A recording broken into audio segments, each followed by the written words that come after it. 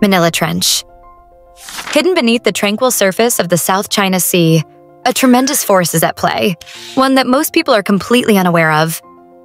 There are no vibrations, no smoke, and no alarms, just a silent buildup of pressure deep within the Earth's crust, intensifying day by day. To the millions living in this area, the ocean appears calm and serene. However, scientists recognize a different reality, a concealed danger, a geological time bomb ready to erupt.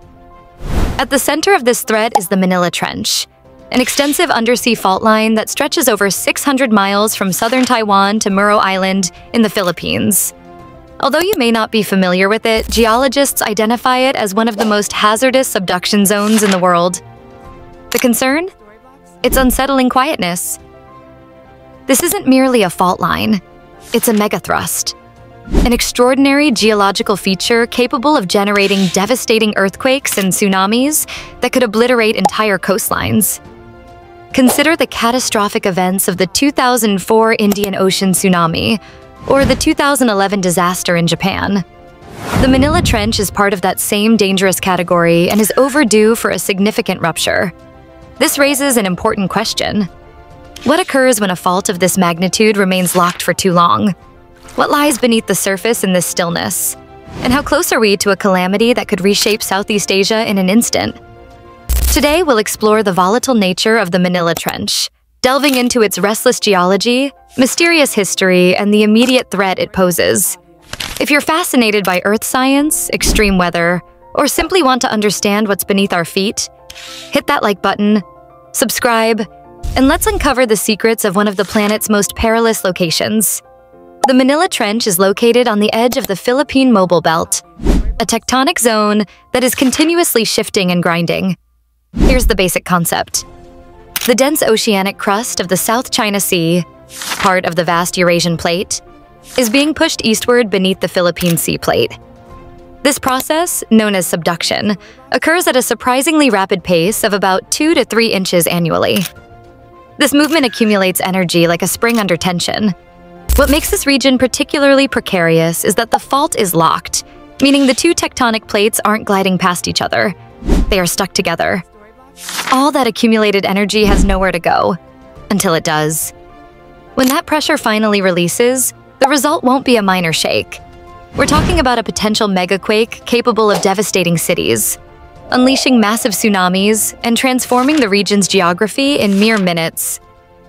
This isn't a hypothetical scenario, it's a scientific reality, and the warning signs are evident. Imagine this. In a matter of seconds, a concealed fault line beneath the seabed shifts dramatically. A section of the Earth, spanning 400 to 500 meters, suddenly gives way. The ocean floor rises by over 30 feet in certain areas, lifting vast sections of the seabed as if a trapdoor has opened underwater. This kind of seismic activity doesn't just cause tremors.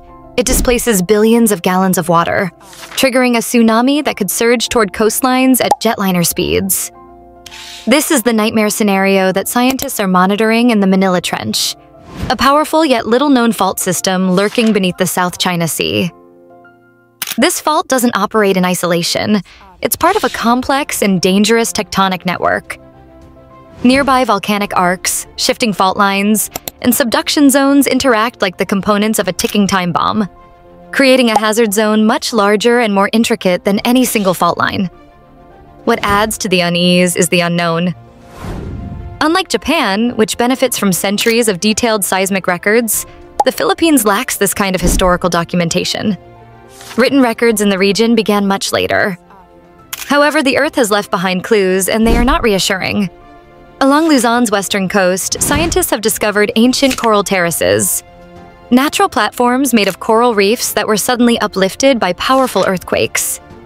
Some of these terraces show vertical rises of 6 to 10 feet, indicating that significant seismic activity has affected the region in the past. Here's the concerning part. Radiocarbon dating of these formations suggests that massive earthquakes could occur every 400 to 600 years. So, when was the last substantial quake? Scattered historical records refer to significant earthquakes and possible tsunamis, such as one near Muro in 1627 and large quakes in 1796 and 1852.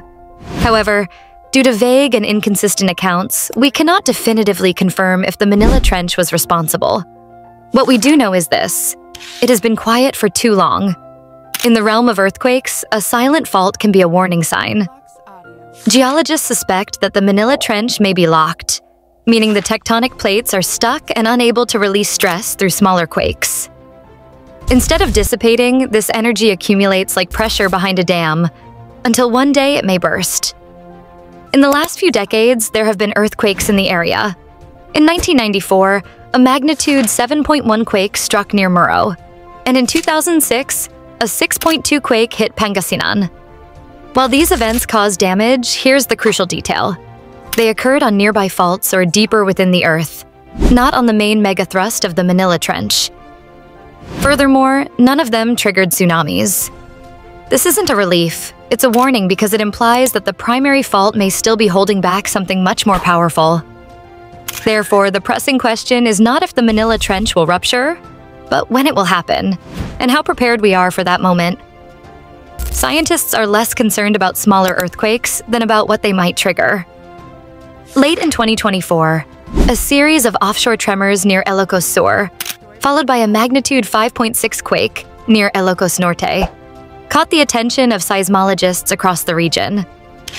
On the surface, these weren't catastrophic events, but deep within the crust, they may have nudged the Manila Trench closer to a catastrophic rupture.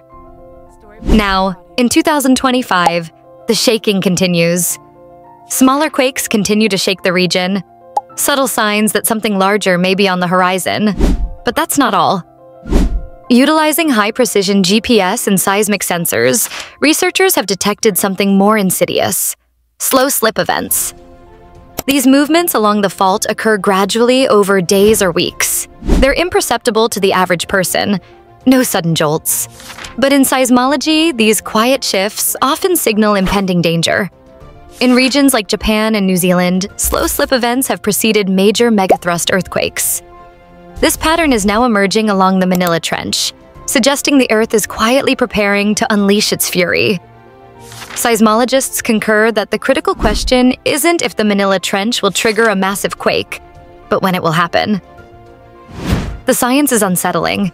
Based on the geological pressure that has accumulated, the next significant quake could reach magnitudes between 8.8 and 9.3.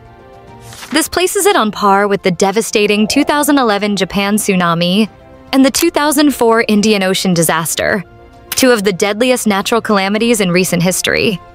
In the worst-case scenario, a rupture could extend from southern Taiwan to northern Muro, violently shifting the seafloor by as much as 10 meters, over 30 feet, vertically. Such displacement would generate an enormous wall of water, propelling it toward land. Tsunami models indicate that within just 10 to 15 minutes, destructive waves could crash into the western coast of Luzon.